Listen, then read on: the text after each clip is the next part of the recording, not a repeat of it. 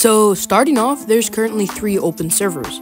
Alright, this one is survival.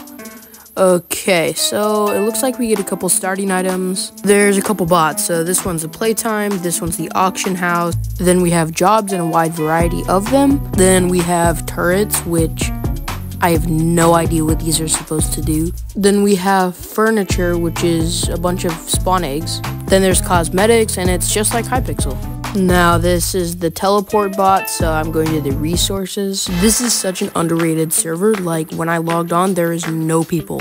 Honestly, this server has so much potential because it's not crowded, there's not a ton of people, and you could just play with your friends. Like, imagine getting an entire group of friends on this server and just playing. That would just be so much fun.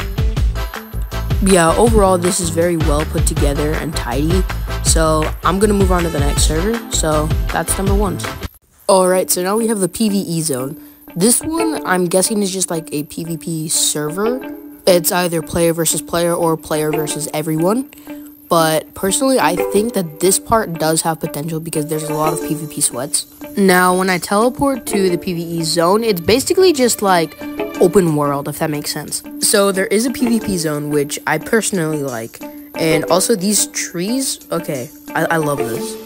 But yeah, overall, this one was kind of just like the survival one, but it's PvP. So I personally like that, and I think it has way more potential.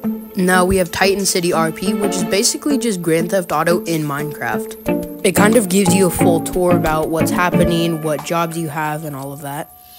And then yeah, after that you have everything you need. So you have your job, you have your rewards, you have rules, and everything like that. Unfortunately, I wasn't able to experience it, and it kind of glitched out on me.